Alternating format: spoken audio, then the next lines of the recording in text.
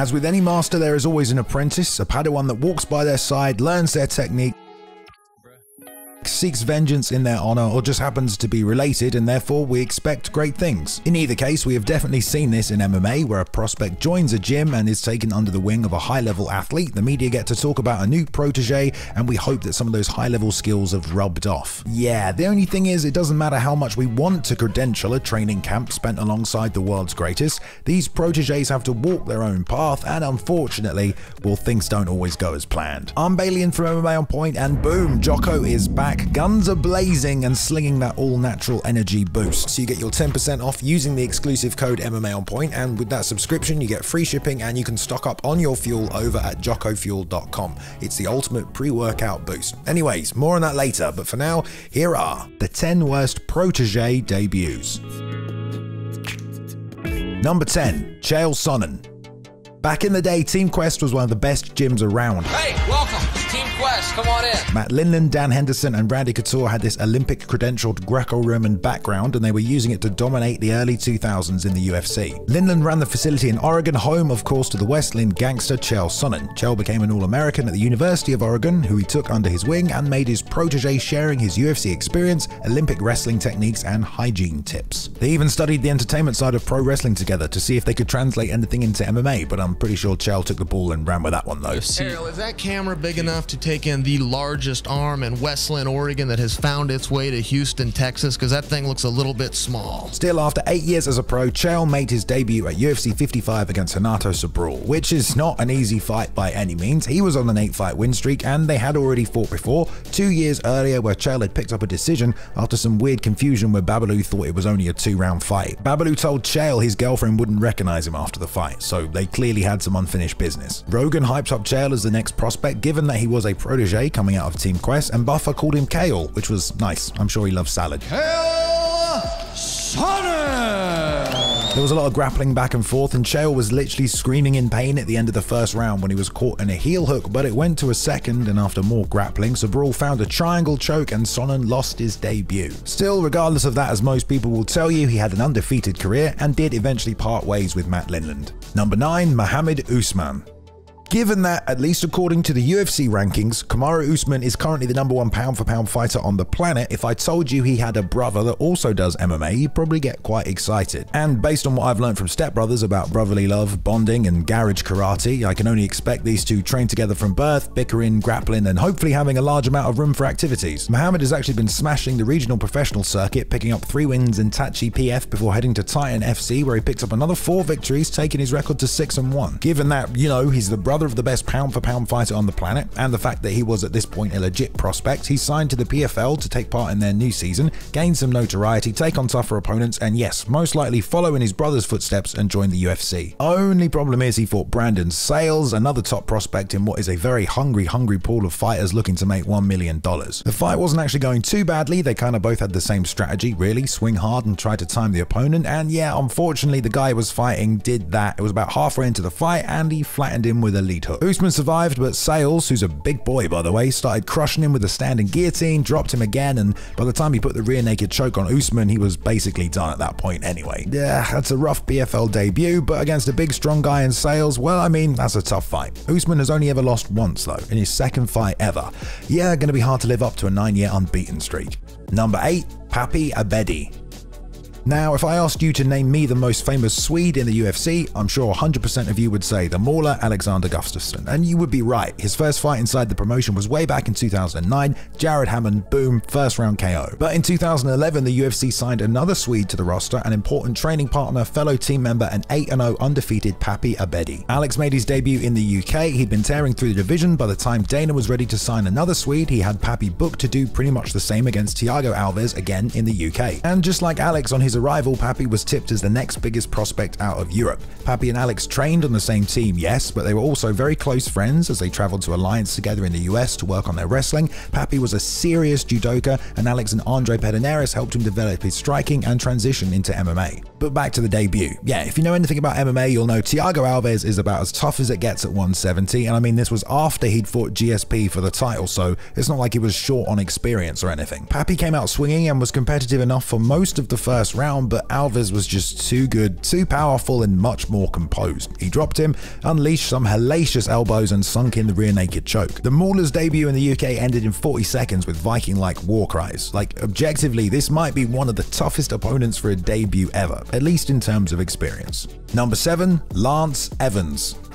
Rashad Evans did it all, winner of the Ultimate Fighter, UFC champion, and he did it whilst undefeated. And while he was on top of the world, his brother Lance was also competing. Was he as good? Well, no, not really, but he still walked in his footsteps anyway and joined the cast for Season 8 of The Ultimate Fighter. I mean, how could they not at least give him a call-in for the tryouts in the first episode? I mean, he was a light heavyweight and his brother was, at the time, the light heavyweight UFC champion. He wasn't even the only brother there. Jason Guida, Clay's brother, was also trying out for this season. But as Dana pointed out during the first episode, those are some tough shoes to fill. Even if you've been wrestling together since you could both walk. To be fair, he was fighting Vinny Magalhaes, who's still competing in the PFL, so it's not exactly your bog standard 3-0 Ultimate Fighter tryout. Well, the first round was back and forth, and after it, Evans returned to the corner holding his side. Apparently, he felt like a bone popped out, and so he didn't come out for the second round. So his UFC dream died. He retired 3-3. Later that same year, Rashad lost the belt to Lyoto, and Clay Guida's brother Jason went on to have a 19-28 career. It's a funny old sport, eh? Number 6, Baby Fedor.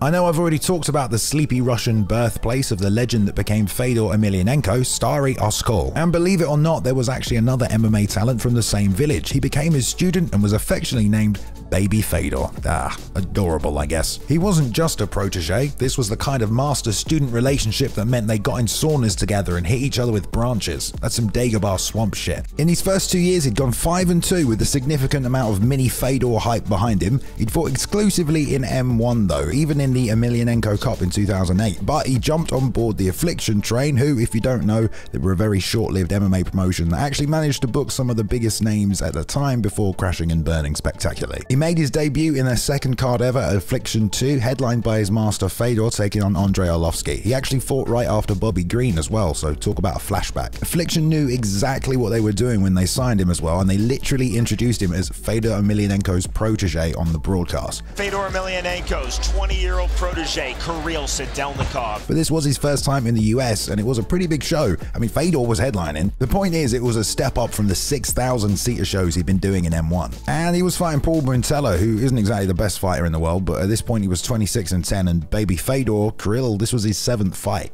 It was pretty clear as well that Paul was just smoother on the feet and the damage just started adding up, and a couple of more big shots landed in the third round, and the poor kid was just kind of battered by the end of it, so Big John stopped it in the third round. Number 5, Bevon Lewis. Greg Jackson and Mike Winklejohn have had a lot of proteges, Cowboy, Diego Sanchez, Holly Holm and Rashad, before they picked John Jones to be their chosen Padawan, and he had quite possibly one of the best UFC careers of all time, although yeah, it was riddled with trials, tribulations, terrible. But on week 8 of season 1 of the Contender Series, we met Bevon Lewis, and he told us exactly what was on his mind. And now I'm here to shock the world and become a living legend. Oh shit, so exactly like John Jones then. Just, I mean, let's hope for the right reasons, mate. Let me also just say, as Felder points out on the broadcast, Lewis has a very similar build to John. He has a game plan already laid out for him to follow to find divisional dominance. Heck, he even tied up his shorts like him. I mean, it's a better impersonation than James Gallagher's. The Contender fight was good. In fact, it kind of proved what we already thought. Okay, this guy looks like John Jones 2.0. And again, Felder was all over that on the broadcast. But given that he only had 4 pro fights, Dana didn't sign him. He came back 1 year later against Alton Cunningham. He came out, walked him down, and just hit him with every weapon he could think of. So boom, UFC contract, still undefeated and hype still building. I mean, heck, the last John Jones protege we saw was Bubba McDaniels in The Ultimate Fighter, who unfortunately didn't really meet the expectations laid out. I mean, even after John gave him the wild card after he got knocked out of the competition, he got finished by Uriah Hall, who also happened to be Bevon's debut fight in the UFC. But lightning can't strike twice, right? Apparently Tyrannobull does though. Way, badum-tsh. Anyway, he was debuting against a top 15 guy on a UFC pay-per-view. Why? Well, it was 232. John Jones was headlining. Yeah, the exact same situation at 271 recently with Izzy and Blood Diamond. But to be honest, Bevon looked great, did all the John Jones things he needed to do, and just as Joe Rogan was explaining what a show he'd been putting on, he got KO'd stiff. Well, it's better than getting DQ'd by Mazzagatti, to be honest. And hey, big up Uriah Hall, slayer of John Jones' proteges. Number 4, Matt Frivola. Chris Weidman was a man who certainly steamrolled his way through all his opponents with his wrestling and pressure for at least the early parts of his career. There's another steamroller at the Serra Longo gym, however, Matt Frivola, and admittedly there aren't a lot of people on the team, but Matt was one of the lucky ones Coach Longo took under his wing. Another protege of Matt Serra and Ray Longo is of course Chris Weidman. Remember they coached him to take the title from Anderson Silva? Well, Matt has been nestled away with the tightly knit team since he began his jiu-jitsu journey at Serra BJJ. He actually did an interview with Cage Side Press where he talks about being born and raised on Long Island and being surrounded by the success gave him that extra boost of confidence. Now there's also Law MMA, which is Longo and Weidman MMA, where Chris has seemingly now gone from inspirational teammate to coach. Anyway, he did great on the Contender Series debut to actually get into the UFC, doing as promised, steamrolling Jose Flores, but his actual debut in the UFC, well, he fought Polo Reyes on a UFC fight night and he tried to repeat the game plan, but it clearly wasn't the first time Reyes had dealt with heavy machinery and he put him out cold in 1 minute. He was all lined up to make an undefeated run to the title like Weidman, but he was more gung-ho than a pre-Poirier Gaethje. Number 3, Blood Diamond.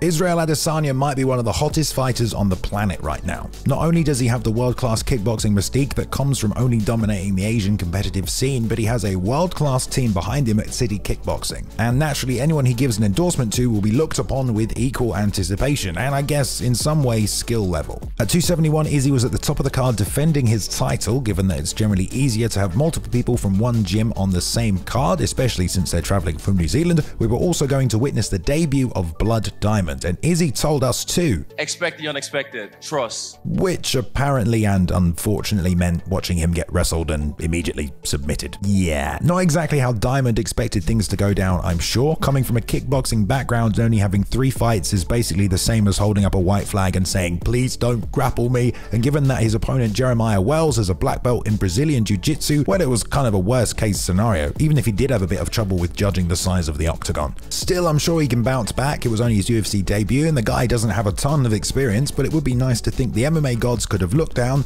seen Izzy's protege and started him on the same path. But then you remember, this is the UFC octagon, and although we can expect some divine intervention, God left this place a long time ago. Number 2, Justin Tafa.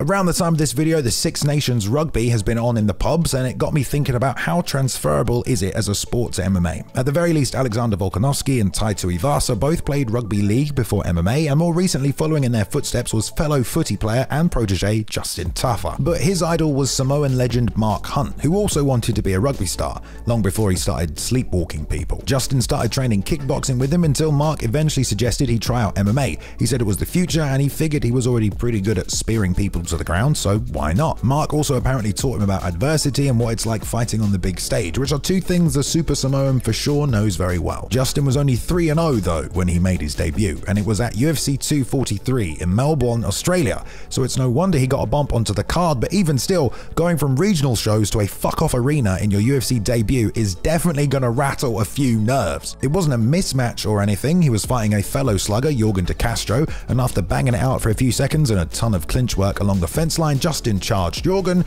who, well, he basically Mark Hunted him. 1 big shot and a smooth walk-off KO. It was picture perfect, and had it had been Tafa, I think it may have even brought a tear to Mark's eye. But it wasn't, unfortunately. Certainly a hard debut to live down, but he's still in the UFC, and as Mark knows, it's a marathon, not a sprint. And even Justin's younger brother Junior is on the rise now in the world of kickboxing, so maybe we'll see the lineage of the Super Samoan carry on.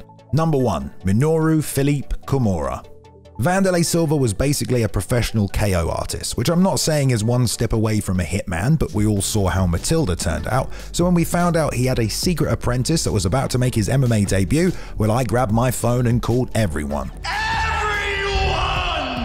Okay, so he wasn't that much of a secret. His name was Minoru Philippe Kimura, and he already had a pretty established kickboxing career, which only makes what happened at the Rising Grand Prix in 2016 even worse. Wanderlei Silva got up to some seriously crazy shit in Pride, but one backstage incident that some of you will know is when notorious MMA madman Charles Crazy Horse Bennett started a scuffle backstage with his team, which resulted in him being put to sleep, but not before he popped up and KO'd Vandy. O cara virou e pau, me deu soco. Now this started a bit of bad blood as you would expect, but it was way back in 2005, yet here we were 11 years later in 2016 about to see the protege and personally trained Kimura take on old rival and general all-round shit talker Crazy Horse. And the dude was just clowning right from the announcements, literally talking to the camera, telling Vandy, just didn't give a shit at all. Even as the ref gave the instructions, same thing. I mean, even the commentators couldn't help but laugh, and then he KO'd him in 6 seconds. Yup, Vandy's Padawan ran right at him and got absolutely flatlined. And again, Crazy Horse shouted at Vandy ringside, honestly, you couldn't have storybooked this shit, and Kimura never fought in MMA again. I just want to give a big shout out to the official fuel of MMA On Point, Jocko Fuel. The boys are back to offer you 10% off their brand new pre-workout. It's got healthy levels of caffeine paired with theanine to support a balanced stimulant experience, and citrulline and theobromine, which helps promote sustainable muscle pump and stamina. So get you 10% off using the code MMA On Point, and with your subscription you can get free shipping and you can stock up on your fuel at originmain.com/JockoFuel for the ultimate boost and go on living your best life and kicking some ass. A big shout out to Luke Taylor for editing this video. You can find him and some of his amazing artwork on Twitter at cool2me_. Shout out to Ben Rosette and the excellent music he provided during the intro video. His music can be found on streaming platforms everywhere. There is a link in the description, and follow him at Ben Rosette on Instagram and on Twitter.